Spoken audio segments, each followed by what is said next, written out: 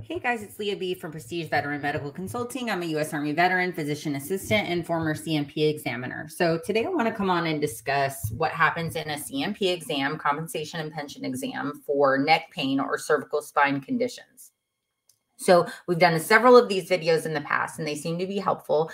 It should not be a big surprise what is going to be discussed when you go to these exams, because it's a pretty straightforward process, but it can be very confusing. And I understand that. So that's why I'm hoping that some of these videos can be helpful to you guys. So I want to just throw out there that I'm not an accredited claims agent or a legal representative. I am just a former CMP examiner, so I can kind of shine some light on what that looked like from my side and give you guys some of that of what we would go over in those exams. Okay, so the first thing that's going to happen is you should get a packet in the mail that shows, where your appointment's going to be, who it's going to be with, what time it is at. It should have a DBQ enclosed in it, a disability benefit questionnaire, so you know what to expect. It may or may not. But that exam location, the time, and who it's with, it should tell you, like if it was with me, it would say, hey, it's with physician assistant Leah Buckles at this location at this time. It may tell you what my specialty is, how long I've been doing these types of exams and things like that. Okay, so you're going to show up to that exam. And basically, once you go into your examination, the examiner should be going over the disability benefit questionnaire with you, which I'm going to show you guys a copy of here in a minute. So you can go on va.gov and look at these. In fact, the one that I'm about to show you is from va.gov. So you should be able to look at what that examiner is going to go down and all of the things they're going to document, so that the rater, when they receive that, they can look and see what does this align with when it comes to the ratings. Okay, if they decide it's related to your service, of course. Okay, and whether there may be a medical opinion requested as well. Okay, so let me turn on the presentation mode and share this image with you guys. Okay, all right, so here is that DBQ. Let me see if I can make it a little larger for you guys. Okay, so here is the cervical spine DBQ, Disability Benefit Questionnaire from va.gov. Okay, so this is what your examiner is going to be filling out whenever you go to that exam. So your name, the date of the exam, all of this stuff is pretty self-explanatory. This is more so, this first page is more so about that examiner. Are they a VA healthcare provider? Is this person regularly seen in your clinic? Again, you can also print this out and take this to your treating healthcare provider and ask them to fill one of these out for you as well. What evidence was reviewed? Okay, your claims file or whatever treatment records are available. Okay, it's going to ask, what is the dominant hand of the veteran? So are you left-handed or right-handed, or are you ambidextrous, right? What is the diagnosis that you have? You might have several. You might have no diagnosis, right? List the claimed conditions that pertain to this questionnaire. So what is your condition? Okay. So it could be select diagnosis associated with the claimed conditions. Check all that apply. So veteran does not have a current diagnosis associated with any claimed conditions listed above. So you may have claimed that you have your claimed condition may be, that you have spinal cancer, but you actually don't have spinal cancer. So then the answer would be the veteran does not have a current diagnosis associated with any of the claimed conditions, right? So you claimed that you have, a missing arm, let's say. That wouldn't be a neck condition, but if it doesn't jive with what is actually going on, then the answer would be you don't have that, right? So this is for what your claimed condition is. Okay, so the veteran doesn't have this, or if you just put degenerative arthritis of the neck, right, then the person can either say, they can confirm or say you don't have that, or they say, oh yeah, this person has degenerative arthritis. They also have a spinal fusion. They have spondylolisthesis. They have vertebral fracture. Whichever of these apply, they're going to check, right? They're going to put a little check block. And then they're going to put the ICD code, which it's not super important for you to know, but this is a diagnostic code. And then the date of diagnosis. It could be that they're diagnosing you that day in the clinic, on your CMP exam with a cervical strain. It could be based on some surgical notes that you have in your files or whatever. Okay. If there's any, there's a other block in case you have other conditions. If there are any other diagnoses pertaining to the cervical spine, lists using the above format. So I guess more other stuff. So now here, describe the history, including the onset. So like they're going to ask you about the history of the condition, what happened. You're going to explain to them, hey, I hurt my neck and cervix, X, Y, or Z, or this is how I injured my neck, right? They're going to ask you about flare-ups of the cervical spine. Like, do you have flare-ups where it's worse at some times, right? And then they're going to document the description of the flare-ups you have. Yeah, like, hey, I have flare-ups whenever I am at work, or, I do a construction job and it's worse at the end of the day. Hey, it gets better when I'm off work for several weeks at a time or whatever, okay? Do you have functional loss or functional impairment of the joint or extremity being evaluated on the questionnaire, including but not limited to after repeated use over time? Okay, so are you having functional loss or functional impairments after repeated use over time? Okay. So then there's going to be range of motion. So we have a really great video on range of motion. You might want to check that out where we show you the goniometer and how that's used to measure flexion, extension, and different types of rotations, right? So this is where the examiner is going to start doing your initial range of motion measurements. Let's see. They're going to do active and passive range of motion, meaning they're going to have you move and then they're going to help you move, right? Forward flexion, extension. I don't want to bog this conversation down with explaining what flexion and extension are, the differences. Right lateral flexion, left lateral rotation. These are all different types of movements. Again, you can watch my range of motion measurement video so you can kind of catch up on that one. But this is a pretty long BBQ, so I don't want to go over all the different types of measurements in this, okay? So we get through all of these range of motions, and those are, by the way, what help the rater decide what category you fall into if you are, in fact, service connected for it. This is how they help determine your rating, right? A lot of it is dependent on your range of motion, okay?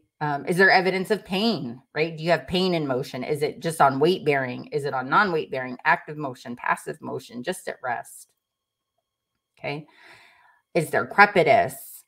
Is there tenderness or pain or palpation on the soft tissue? Okay. So again, more range of motion measurements. They're supposed to do it at least 3 times. So here they're talking about, are you being examined after repeated use over time? Yes or no?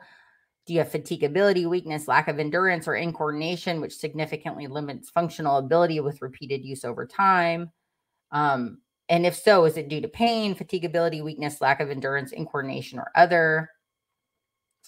Okay, so now they're going to ask about flare-ups. Are you being examined during a flare-up? And if you're not, then the examiner is supposed to estimate if you were to be having a flare-up, what would your range of motion be during a flare-up, right? Based on your lay statements. Okay. Do you have guarding or and muscle spasms of the cervical spine?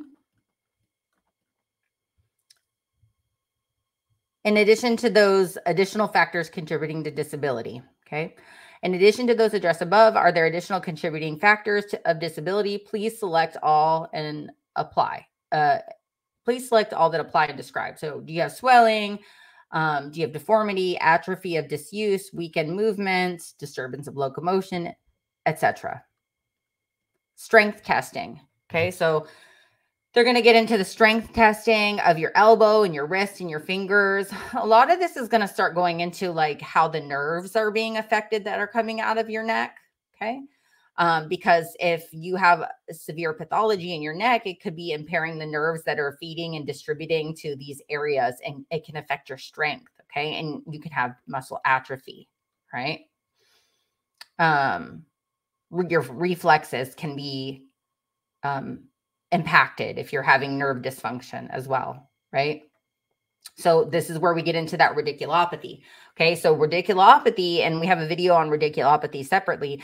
If you have a level of your spine where you have some nerve involvement, where maybe you have a disc bulging on your nerve or something like of that nature, and that nerve is feeding into your whatever extremity it feeds, right? You can be having pain in your extremities, right? So are you having if you're experiencing radiculopathy, right? If you're not experiencing radiculopathy, then the answer is no, and then they don't have to fill out this section. If you are experiencing radiculopathy and you're having symptoms of radiating pain or sensory changes in the arms or the legs, etc., and you answer that, yes, they're supposed to fill out this section, and they're supposed to fill out the neck really feeds the upper extremities. So that's why it talks about the right upper, the low back really feeds the lower extremities, right? Does the veteran have any other signs or symptoms of radiculopathy? Yes or no? Please describe. Then the doctor is asked to discuss, or the nurse practitioner, PA, whoever, is asked to discuss which nerve roots are involved. Again, this is really a more advanced medical thing here, because there's something called a dermatome. And if you look at my radiculopathy video, it'll show this, where it's just like a map that says this nerve root from this level of your spine affects this part of your body. Okay. I don't want to bog that down too much. Ankylosis. This is a condition in which the entire cervical spine or the thoracolumnar spine or the entire spine is fixed in flexion or extension. So if this applies to you, yes or no, they will fill that portion out. If it doesn't, they're not going to fill that out, right? Other neurologic abnormalities are going to be filled out here. Intervertebral disc syndrome and episodes requiring bed rest, they will fill this out as well. Okay. So if you do have IVDS that require bed rest, they're supposed to put yes or no. If you do, then they're supposed to describe that in more detail. Most of these are probably not going to apply to you guys. This is a really lengthy DBQ, and there's probably only certain segments that are going to apply to you, but this is supposed to cover a ton of different conditions. So maybe for one veteran, only 2 or 3 pages of this is going to apply to them. Maybe for another veteran, 2 or 3 pages, a different 2 or 3 pages is going to apply to them, right? It's unlikely that all 13 pages are going to apply to one person, but it's possible, right? Okay, so, and again, with this bed rest thing, then they're asking them to talk about the facility and the provider. Where is it documented, right? So it's not just necessarily off you saying, hey, I had to have bed rest, etc. Prescribed bed rest. So assistive devices. Do you use any assistive devices like a cane or crutches or a walker or wheelchair or brace, etc.? Remaining effect function of the extremities. So this is a really good question. So this a lot of times comes into that special monthly compensation stuff that discusses some of those ones that talk about loss of use of your extremities. So this question basically asks if you would be better off with an amputation. I don't know if you would be better off with an amputation of your neck. I'm not really sure how that would work out very well, but this is a question. Due to the veteran's cervical spine condition, is there a functional impairment of an extremity? Okay, so maybe this has to do with radiculopathy or that nerve impairment, not the neck itself. That no effective function remains other than which would be equally well served by an amputation with prosthesis. Functions of the upper extremity include grasping, manipulation, etc., while functions of the lower extremity include balance and propulsion, etc. Okay. Other pertinent physical findings, scars. So there's always a question about scars. Like if you had a fusion of your neck or something and you've got a scar related to that, that could be another DBQ that gets opened up and they go over the scar, right? We have a video on scars. You can check that one out as well. Diagnostic testing. Hang in here with me, folks. We're rounding the curve on this one. Diagnostic testing. This is asking about MRIs, CT scans, X-rays, etc. that you've had done, EMGs, things like that. So that's, where, when, why, all those things. Okay. Do you have a vertebral fracture with loss of 50% or more of height? So a lot of these things go into different rating codes, okay? Functional impact. So regardless of the veteran's current employment status, do the conditions listed in the diagnosis section impact his or her ability to perform any type of occupational task, such as standing, walking, lifting, etc.? And then any additional remarks, then they're supposed to sign it, put their information, and that's about it. Okay, so let me jump off of this screen share here. Okay, so they also might be asked to provide a medical opinion, which is another type of DBQ, a medical opinion DBQ, as to whether they believe it is related to your service, and then give a medical opinion, yes or no. I hope this was helpful, and please drop some comments and let me know if you guys have any questions about it. I know that was a long DBQ. It is a tough one to do.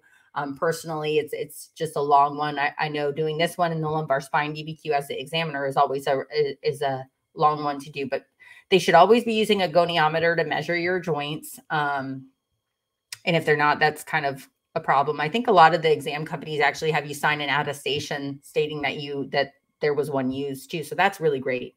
So thanks for watching, and I'll talk to you guys soon. Bye.